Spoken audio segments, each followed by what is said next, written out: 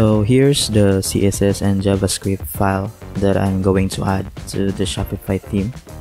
So on the Shopify dashboard, go to Themes,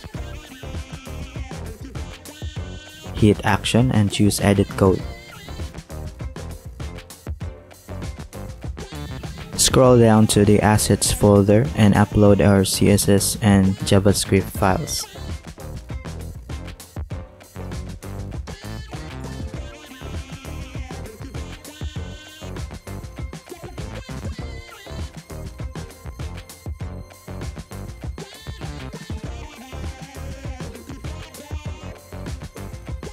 Next, go to Theme.liquid file and click to open.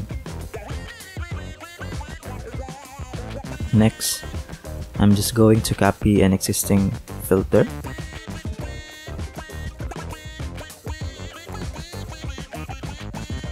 Change it to custom.css.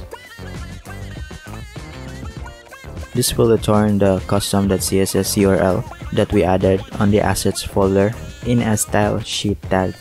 Next, for the JavaScript file, we are going to add it to the footer section. So just copy and paste.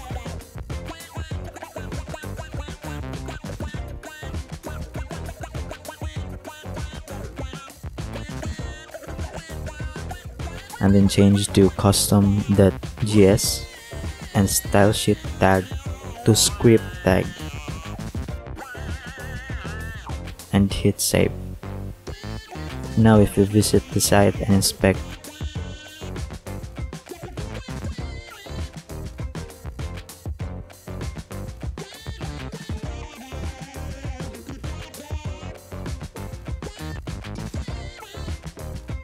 we can see that it's working.